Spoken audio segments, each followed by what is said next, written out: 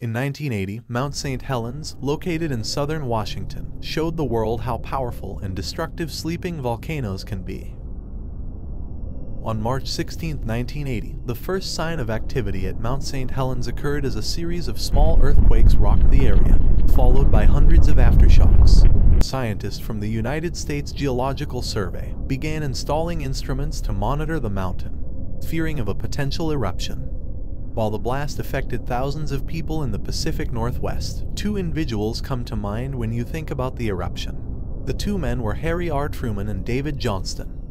Harry R. Truman was a bootlegger and prospector who was the owner and caretaker of the Mt St Helens Lodge at Spirit Lake, near the base of the mountain. As earthquakes began to increase and fear the mountain could erupt, state officials tried desperately to get him to evacuate his cabin, but he refused to leave his home with his 16 cats. He's famously said, "If the mountain goes, I'm going with it."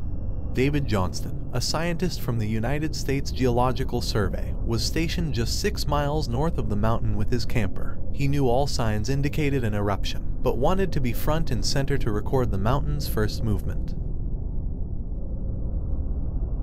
It was on the early morning of Sunday, May 18th, at 8:32 in the morning, that the mountain awoke by a 5.1 earthquake. This triggered a landslide on the north slope that started one of the largest eruptions the country has ever seen. David Johnston was able to get one last message out before the lateral blast reached him in a matter of seconds. This was his last recording. Locals could only watch in horror as the mountain roared over the area. The ash cloud reached 80,000 feet into the atmosphere over the course of the day, as prevailing winds blew 520 million tons of ash eastward across the United States. This caused complete darkness in cities like Spokane, Washington. The Toutle River became flooded with 46 billion gallons of icy glacier water and rubble, destroying everything in its path. This flooded local communities and highways.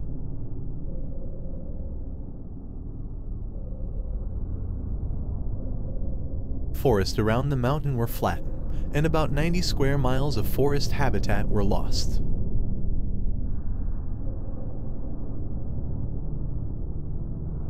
Since the event happened on a Sunday, less people were on the mountain that fateful morning. Loggers that worked that day were men who needed to earn extra money to support their family. Today, the very ridge David Johnston witnessed Mt St Helens awoke is now named after him, the Johnston Ridge Observatory. The observatory has a picture-perfect view of Mt St Helens just as David had. The building is full of eruption photos, volcanic rocks, and dramatic videos about the eruption. Approximately 750,000 people visit the mountain per year.